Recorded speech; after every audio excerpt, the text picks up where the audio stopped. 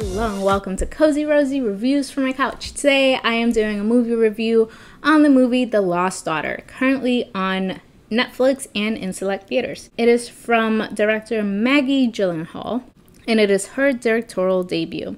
It's based on a book by Elena Ferrante. It stars Olivia Colman from The Crown, Dakota Johnson from 50 Shades, Peter Sarsgaard from Dopesick, and Ed Harris from Westworld. It is a drama. In the movie, a woman's beach vacation takes a dark turn when she begins to confront the troubles of her past. Fun fact, Peter Sarsgaard is actually married to Maggie Gyllenhaal. The more you know. So this movie did not land for me. I think it tried to do too much and it just did not stick the landing. What I did like about it is that it went back and forth from present time to the past, so you can understand what Olivia Colman's character is doing and why she's doing certain things and her whole mystery. And Dakota Johnson's performance was really good. I didn't know what to expect from her, but I really liked her performance in this film.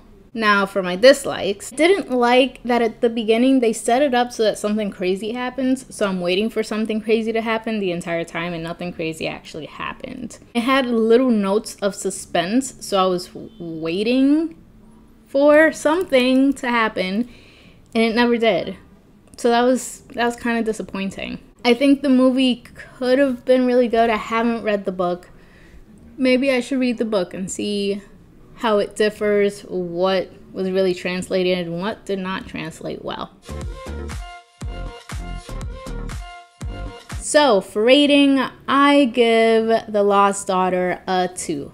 Forgettable. Tried to do a meaningful motherhood type of thing, but it did not stick at all. It just tried to do too much. I think I would have appreciated if it didn't try to do the suspense part and really just focus on this motherhood thing.